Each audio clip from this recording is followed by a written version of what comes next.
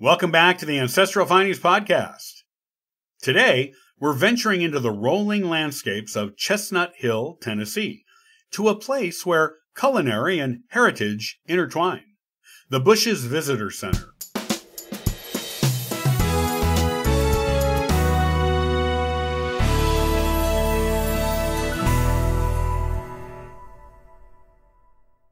Amidst the verdant hills and gentle breezes of Chestnut Hill, Tennessee, there lies a monument to America's culinary heritage, the Bush's Visitor Center.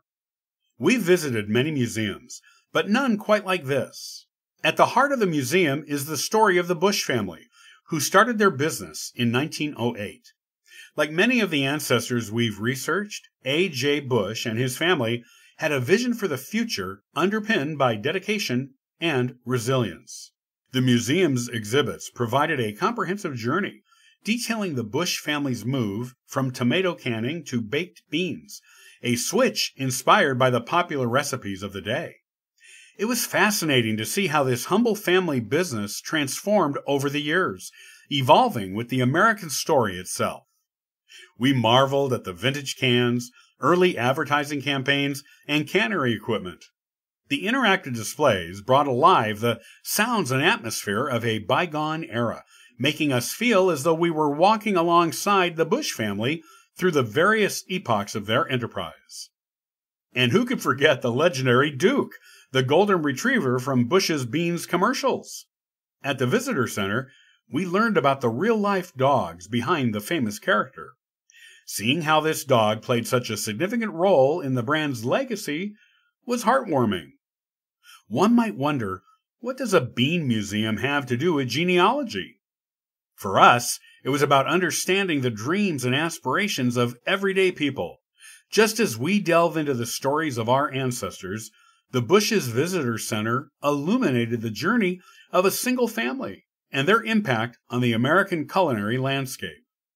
As genealogists, we understood that our past is made up of countless stories, each distinct yet interconnected. This visit revealed that every family, no matter how seemingly ordinary, has the potential to leave a significant impact. No visit would be complete without sampling the star of the show. At the Bush's Family Cafe, next to the Visitor Center, we treated ourselves to an array of dishes featuring their famous beans. The classic baked beans were, of course, a standout. But the creative twists on dishes using their beans showcased their versatility and left us inspired for our own kitchen experiments. Our Bush's Visitor Center visit was more than just a fun day trip. It reflected the power of family, perseverance, and vision. And as we continue to uncover our family's history, we're reminded that every story, big or small, has its place in our shared heritage.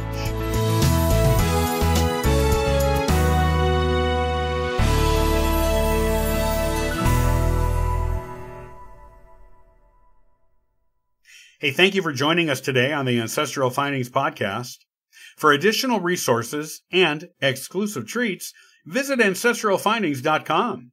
You can grab a free genealogy ebook, request a free genealogy lookup, and even participate in our weekly historical postcard giveaway. It's a treasure trove for every family history enthusiast. Your support by listening to the podcast genuinely means the world to me. If you want to support us in more ways, consider supporting us on Patreon or PayPal. Every contribution aids in delivering valuable content and continuing our free genealogy lookup service. From all of us at Ancestral Findings, thank you for being an integral part of our family history community since 1995. I hope you have a wonderful day, and as always, happy searching.